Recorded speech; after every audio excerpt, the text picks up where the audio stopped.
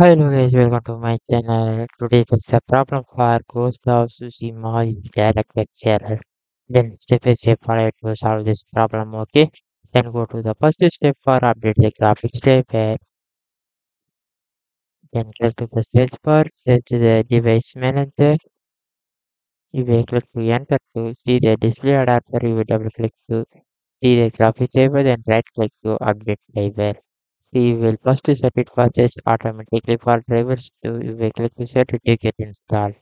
Okay, then go to the second step for update the windows.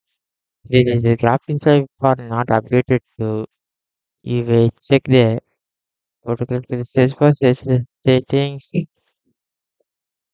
You will click to enter so you will see the Windows update.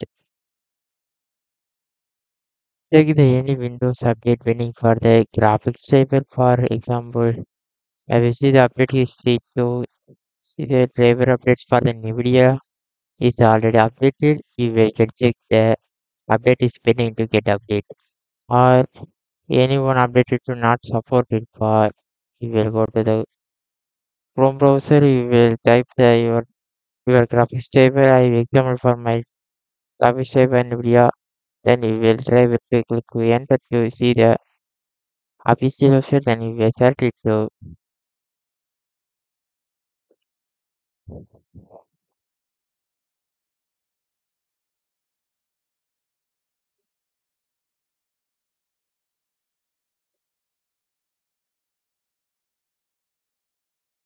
you will see the you will select the product series and product.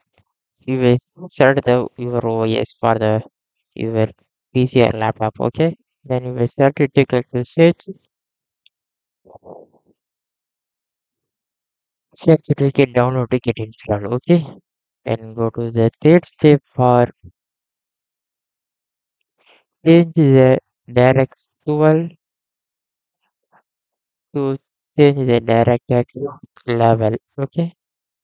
You will get to open the scheme to you will set it this game for example I will set it for the set it the counter show 2 you will set it the ghost house Susinam then you will set it to see the general option then you will change the last launch option for 12 to change the level.